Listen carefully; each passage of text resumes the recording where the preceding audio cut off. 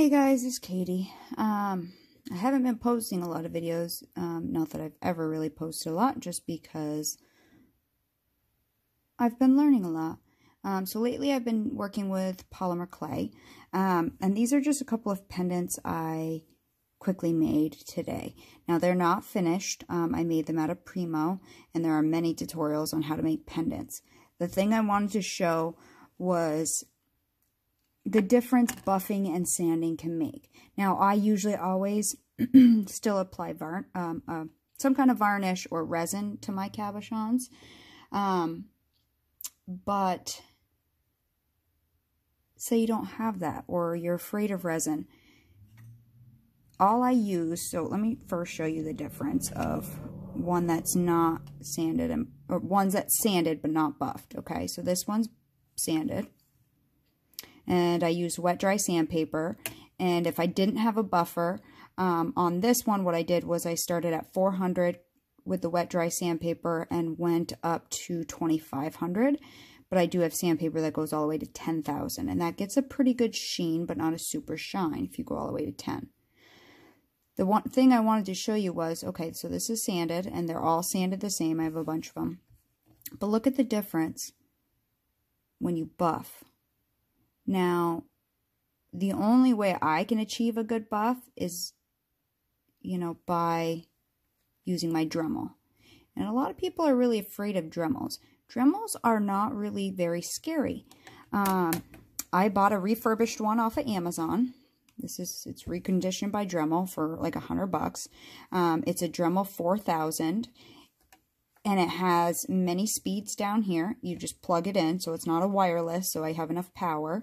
And, you can change the speed here. I generally work between 5 and 15, so it's not even like, here, I'll put it at 5 and turn it on. There's an on-off button. And then I usually go up to 15. That's usually as high as I go. Okay. The way this Dremel 4000 works is it's got a lock button right here. And it's got this little, I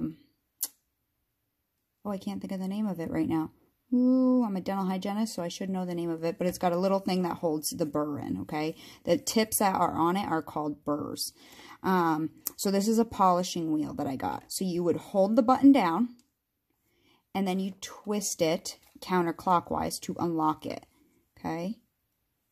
And they usually have a different shank, and every machine will have different shank designs or thicknesses of them, so you'll have to figure out what yours has if you get one. So, you can get different grits of sandpaper. These are super handy. I don't use this on the front. I use a wet dry by hand, but if I could, all I could find was up to 1,000 grit in these, and I want it finer than that, but that would be super cool if I could just polish it all by using my Dremel. I also have different shapes and size burrs that I use to grind things down with. I bought all of these off of Amazon. What I use to buff are these orange wheels that I got off Amazon. They're polishing wheels. I've seen people make homemade ones, but it came in a pack for not very expensive, and I can put the link to them. But these are what I use, so you would just place it in the hole, hold the lock button down, and turn clockwise. And now it's tight in there. It's locked in there. And then just turn it on, put it on whatever speed you want, and it spins. And all you have to do is buff. And you do want to buff in the same direction that you sanded in. So if you do circles, do circles. If you go up and down, however you do it.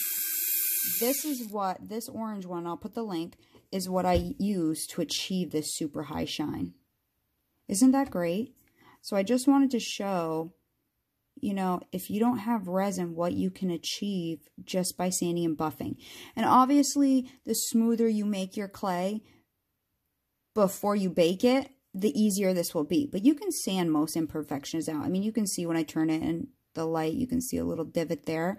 I am planning on resining these, so that to me doesn't bother me, but I want it as smooth and as shiny as possible. And say that was your back. Like, what if that was your back? Like on this one here, that's my back. I'm not going to put a backing on it because this is quite translucent, but the back's not bad there. right? I mean, I wouldn't think. I mean, so I usually only put resin on one side. One, because it's hard not to get it on the other side. But two, you don't need to when you can buff it that well. I mean, I could put Renaissance wax on this and make it even shinier. But I just wanted to show the difference between sanding and then buffing versus not sanding, or versus just sanding. So this one's wet dry sanded up to 2500 and buffed with the orange wheel. No wax, no nothing else. This one is just sanded. Isn't that crazy? So I just wanted to show you that. Again, I'll put the link to the buffing wheels down in my description box below.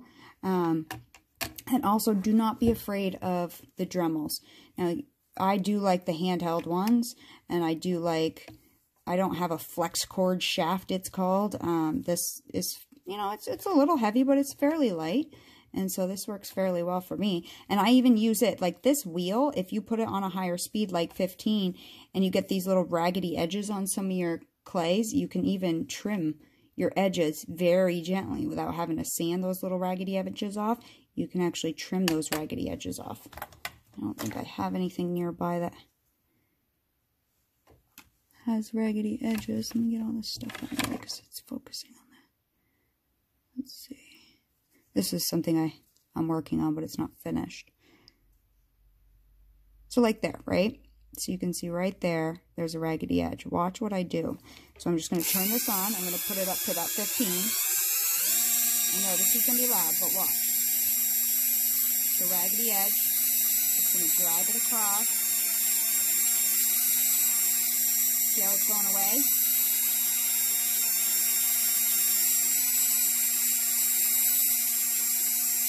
I'll just show you and do it in the position I am.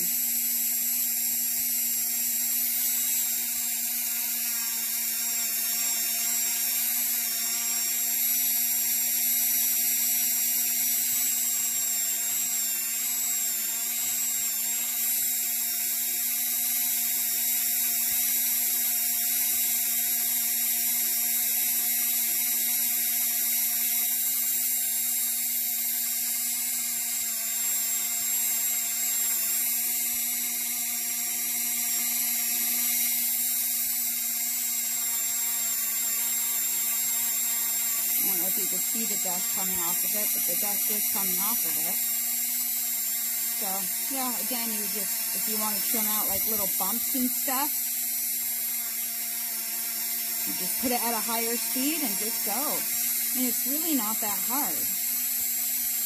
Even then, look at it, it's even made it a little shinier with this wheel. But, yeah, you can even just trim these edges up a little nicer and just get rid of them so they're not all rough and stuff. But this thing works great. So that's what I wanted to show you.